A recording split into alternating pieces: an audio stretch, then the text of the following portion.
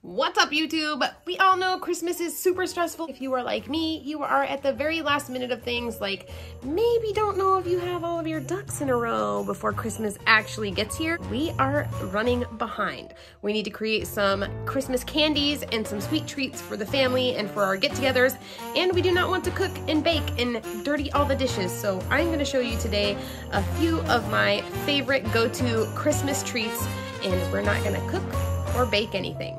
Let's go.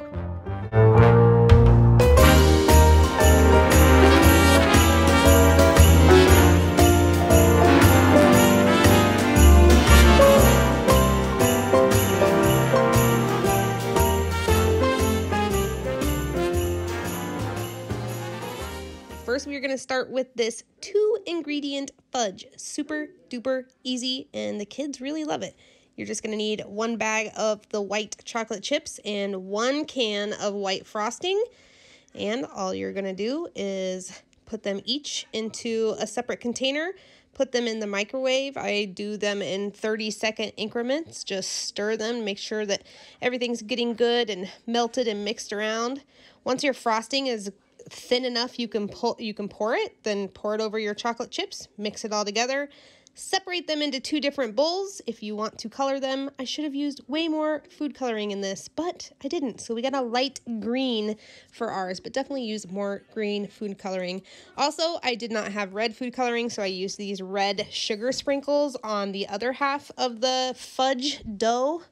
I guess I don't know what a batter dough.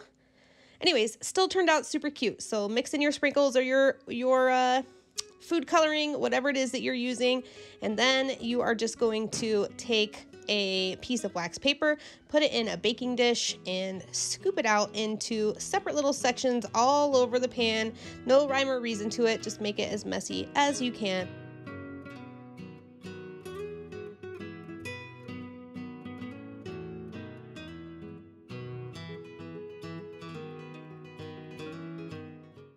After I have it all scooped onto my wax paper, I just kind of smooth it out, pop it into the fridge until it is hardened, and then just cut into the desired size of squares that you would like, and then enjoy. Turned out really good. The kids really liked it. Definitely will be better with red food coloring, but still. It is simple. The next one we are going to do is just a classic almond bark covered pretzel. You can do sticks, you can do the pretzel twists, you can do the Christmas shapes. You literally just melt almond bark down in the microwave. I use 3 squares at a time, so that way I don't have too much almond bark left over and then nowhere to put it, and then I'm not wasting it. So just a tip. Another tip, make sure you do not have a wet spoon or a wet bowl with your almond bark. It will seize up your almond bark and turn it into chunks of like gravel, and you won't be able to use it. So really, you just cover whatever pretzel you're using with your almond bark and scrape off the excess chocolate, and then you lay it on some wax paper to harden. The kids really like this one. When I would eat Christmas treats regularly, these were absolutely my favorite. I'm not a huge fan of the chocolate almond bark. Jake likes this one, but yeah, you can definitely use the white almond bark or the chocolate almond bark. And you can also sprinkle some sprinkles over these if you'd like, or drizzle the opposite color over the others. Just mix and match them or make them however you'd like them to be.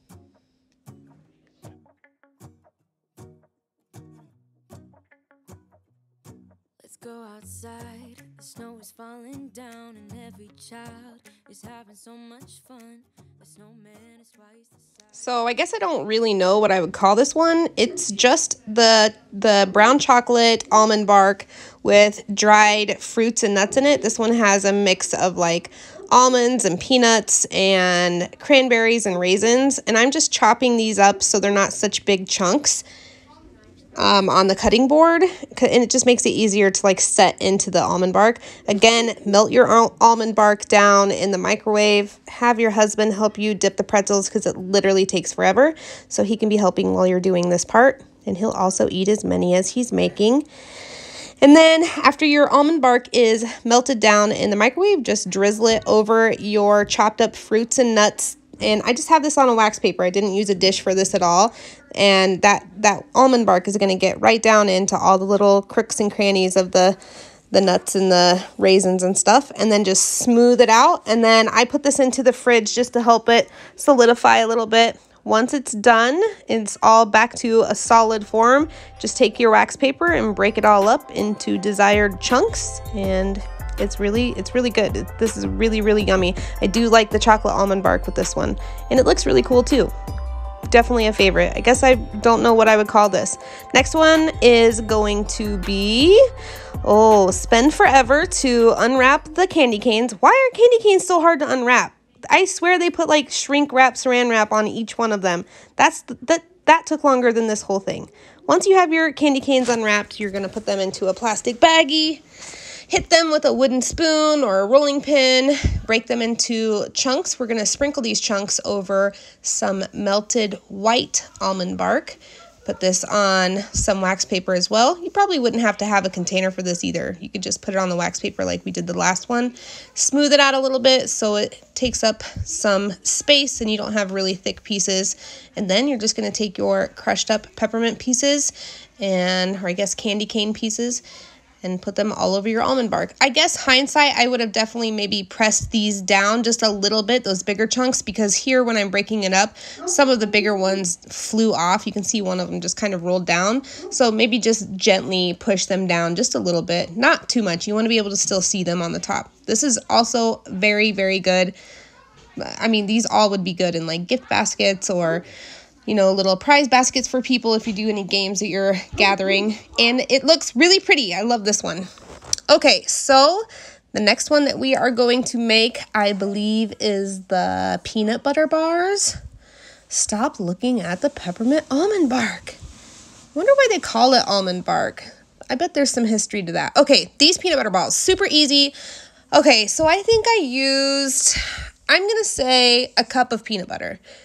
You don't have to have like a formal recipe for any of these. And then 1/4 cup of sugar, mix it together. We don't have a very like creamy consistency peanut butter. So just kind of, I don't know, just kind of judge it by eye. Don't use more than a cup of peanut butter at the first go around, just so you have the consistency that you want. And then pick a cereal that you like. It could be Chex Mix. It could be Rice Krispies. It could be just anything that's like semi like crunchy and not super sweet, like Corn Flakes. And you're gonna mash those up into your sugar peanut butter mix, and you want to get a consistency that you can mold into a ball in your hand, and I'll show you here in just a second how we do that. And I do like 1-inch balls. For this, we're not using almond bark. We are going to use these semi-sweet chocolate chips. We're going to melt them down in the almond bark container, because why am I going to be doing dishes? Why am I going to do that? I'm not. I'm just going to reuse the same dish. So melt down your chocolate chips, form your peanut butter concoction into little balls, roll it around in your melted chocolate chips, and then just place them on the wax paper to dry. These turn out really good. The kids really like these. Jake, did you like those peanut butter balls? Jake likes them too. It's nice that they're crunchy inside. Okay, the next one is puppy chow. Classic puppy chow. Super easy. I think people think that puppy chow is kind of a pain to make, or maybe even difficult. It's not. I have probably 2 cups of chocolate chips here and a cup of peanut butter. Just mix it together. It does not matter, because that chocolate is going to harden up no matter how much you put in there. So make a big batch or a small batch, or however you want to do it. Make sure your peanut butter is good and mixed in with your chocolate. We use this Crispix cereal instead of Chex Mix just because that was on sale and that's what we got at the store. And I have about 8 cups of cereal here. Pour your peanut butter chocolate mixture over your cereal and give it a good mix so the chocolate is covered on all of the pieces of cereal. It's kind of tricky to do this without smashing some of your pieces of cereal, but it all turns out okay in the end. After you have it all good and mixed in and all chocolate on all the pieces of cereal, this is how we do ours. I guess I don't know how other people do their puppy chow. I take 2 grocery bags, so that way if there's any little holes in one of them, you don't have a big mess. I pour all of our chocolate-covered cereal into the grocery bags, just like this.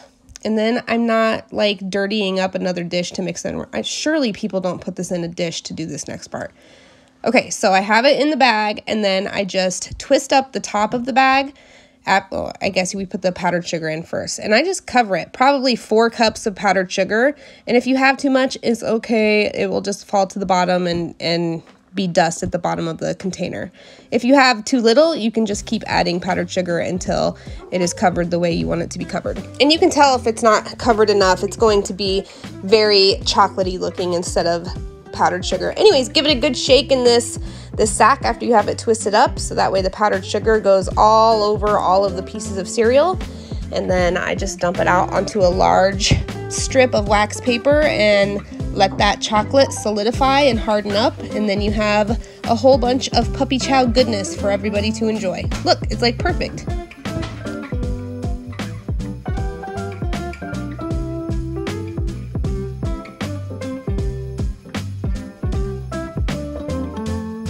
Anyways, that's all we got for our treats that you can make for this Christmas, and they are super simple. You can make them all in the microwave. You can do it all with 2 bowls, just keep reusing them, and yeah, you'll have a lot of really good treats for everybody to enjoy and not have to spend a whole lot of time doing it.